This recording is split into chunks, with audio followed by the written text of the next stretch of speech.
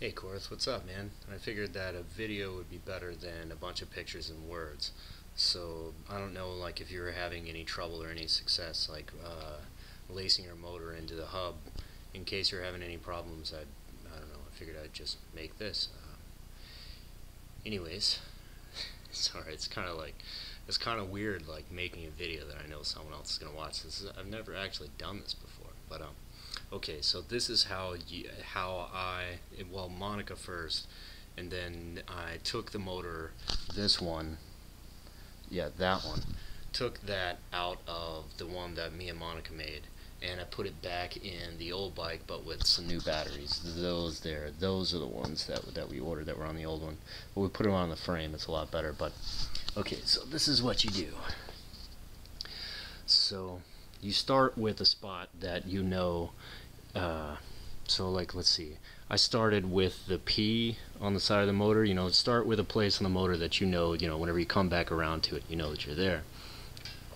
And then just start with, either or, like inside or outside. So go inside this hole and then out, and then inside this way, and then out and in and out and in.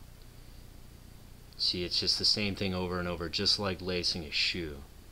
And so you do that all the way around the motor. Just in, out, in, out. It's the same pattern. And you do it on the other side too. But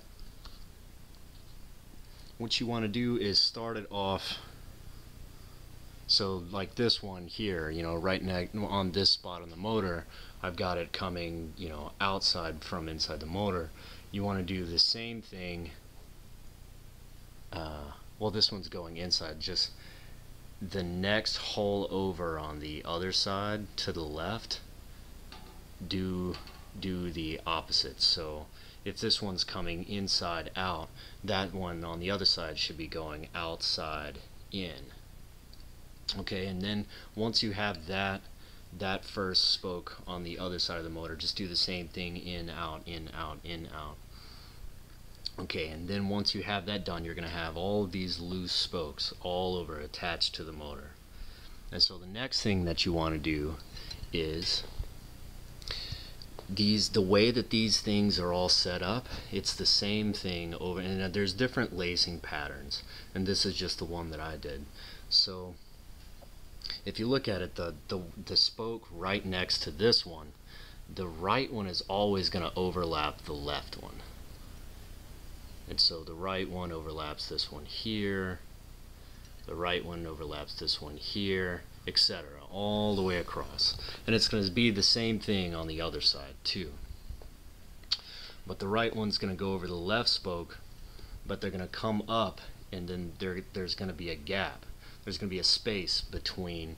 So looking at this thing here, there's two spokes here side by side, and then the right one's going to overlap the left, but whenever they come up, there's going to be a gap between them. Just leave that gap and do the same thing again here. Right one over the left, leave that gap, and just keep doing that on one side and then the other.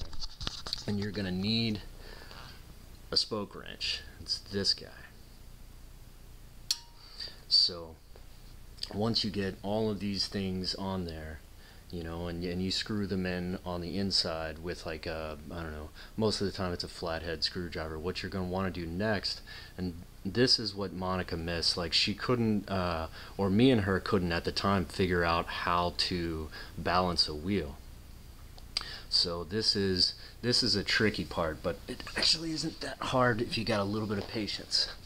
So what you want to do is, once you have everything, all the spokes laced in, and the motor's connected, what you want to do is spin the wheel and look at how the wheel, if it wobbles or whatever.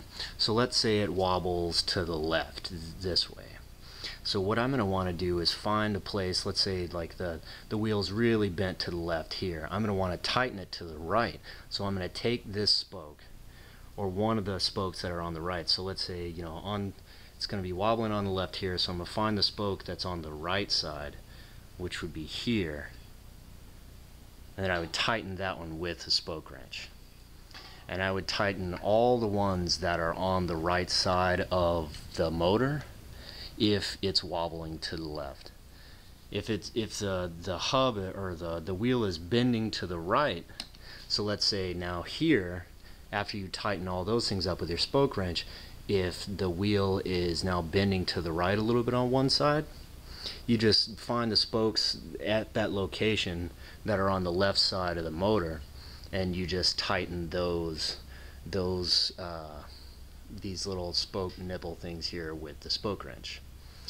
And you just do that over and over, same thing, same thing, same thing. If it's left, tighten right. If it's wobbling right, tighten left. And eventually every spoke should be, or you're going to want to tighten every spoke down, and it eventually will be pretty much straight. And a lot of people do this with machines, and it's a lot more accurate that way, but you can totally do it by hand. It's no big deal. I've been driving this one for a while, and I did it by hand, so no big deal. So